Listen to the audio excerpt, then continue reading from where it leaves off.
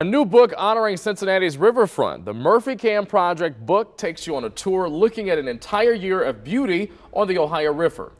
This is Murphy, the inspiration behind the project, and his owner, Peter Teremi. Peter, thank you so much for being here. You're welcome. Thanks for having me. So you put together a book of just different places here in the Queen City. How did this come about? Well, we moved down to One Lytle, down on the river, and we started walking Murph every day. And we're down on the river. He wants to get out there 7:30, 8 o'clock in the morning. It's gorgeous that time of day. You got the sun coming over the bridges.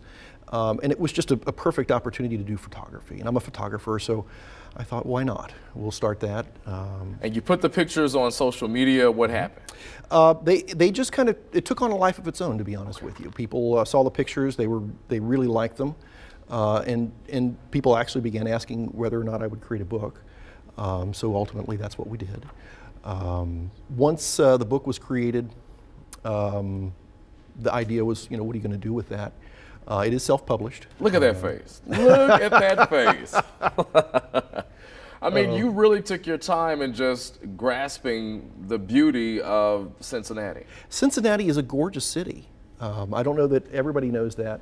Most of my photography is going to be right down the river.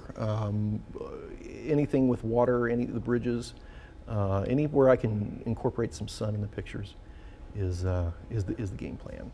And Peter, you plan to help people with the proceeds of the book. Talk to me about that. I do. One of the things we discovered as we were walking downtown is, there you go, is there's a large homeless population. Right. And it's a problem. There's a lot of people that are cold and they're hungry and they don't really have a place to live.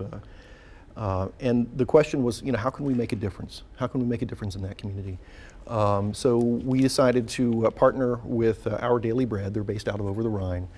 They feed about 400 folks a day, and they're really making a difference in that community.